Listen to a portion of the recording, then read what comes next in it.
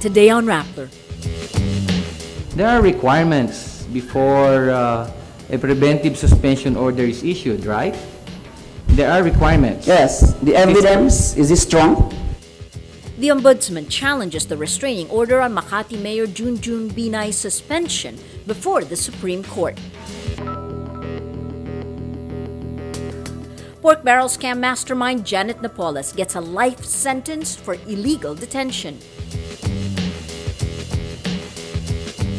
And mixed martial arts champ Ronda Rousey visits Manny Pacquiao.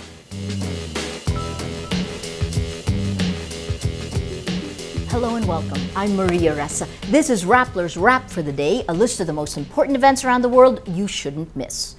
The Supreme Court holds oral arguments on a Court of Appeals order stopping the Ombudsman's suspension order against Makati Mayor Junjun Binay. Junjun Binay fought the Ombudsman, Conchita Carpio Morales' suspension by running to the CA, which was quick to issue a temporary restraining order.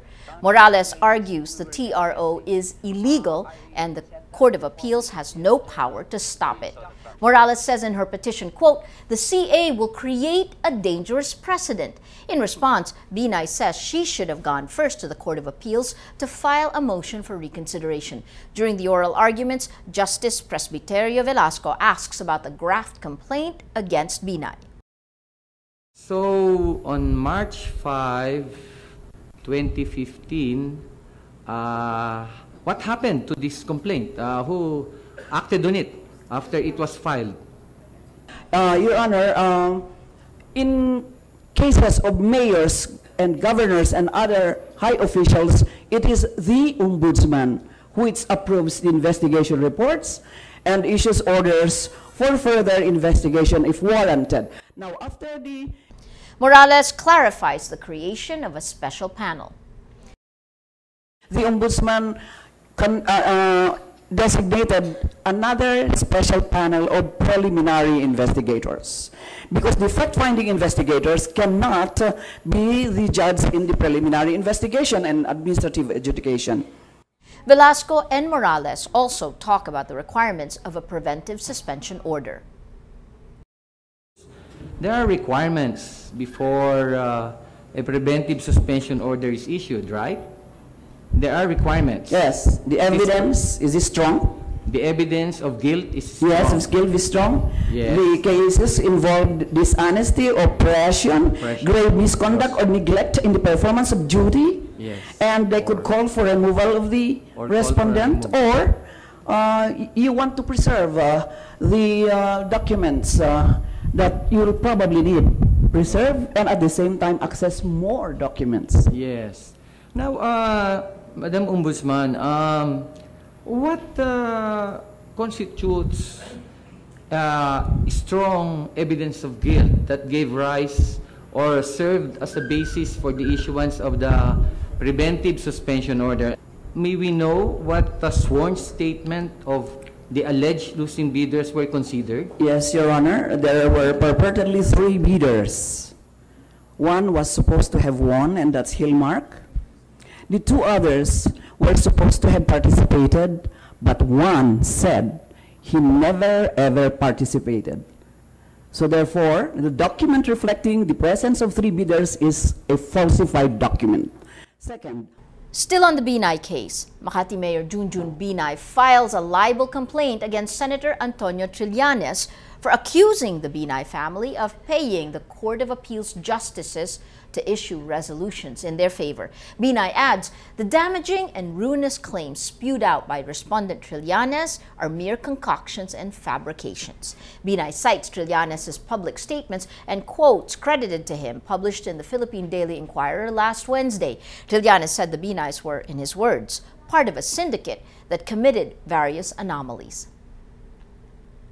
The founder of the Bangsamoro Islamic Freedom Fighters, or BIFF, is dead. Amiril Umrah Kato dies from cardiac arrest around 2 a.m. Tuesday. BIFF spokesman Abu Misri Mama says Kato's daughter confirmed her father's death but refuses to disclose where he's buried. The BIFF is a separatist group from the Moro Islamic Liberation Front, or the MILF. It opposes the peace negotiations with the Philippine government. A Makati court sentences pork barrel scam mastermind Jaene Napoles to life in prison Tuesday. The court finds Napoles guilty of illegally detaining former employee BENHUR. The court adds Napoles conspired with her brother Jojo Lim to detain Lui against his will. Napoles also faces plunder charges for allegedly conspiring with lawmakers to siphon public funds for kickbacks. The Supreme Court denies the appeal of dismissed Philippine Military Academy or PMA cadet Jeff Aldrin Cudia. Supreme Court spokesperson Theodore Tess says the court denies Cudia's motion for reconsideration based on the PMA's dismissal of the cadet. In February, the Supreme Court affirmed Cudia's dismissal for violating the school's honor code, which says the cadets cannot lie, cheat, steal, nor tolerate those who do so. Cudia was supposed to graduate with honors in 2014, but the PMA Honor Committee dismissed him for lying about being late to class.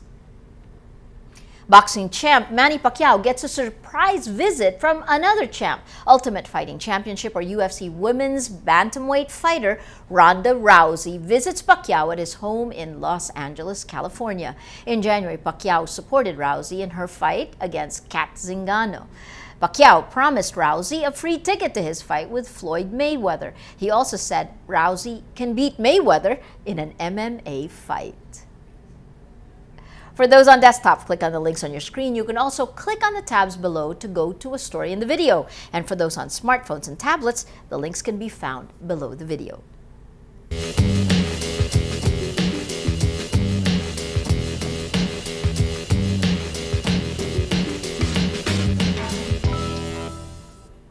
Rappler has a patented user engagement model that puts a mood meter on every story. All your votes on those mood meter are aggregated by the mood navigator in the middle of the front page. Today's top story is this one, from street child to Atenean, the story of Rusty. You have a whopping 84% inspired, bringing out the mood of the day. Today, most people are inspired. That is the wrap for today, Tuesday, April 14th, 2015. Visit Rappler.com for the latest news here and around the world. Check out our other shows, SciTech for You and Rappler Talk. And if you haven't yet, subscribe to our YouTube channel. I'm Maria Ressa. As we say at Rappler, tomorrow begins today.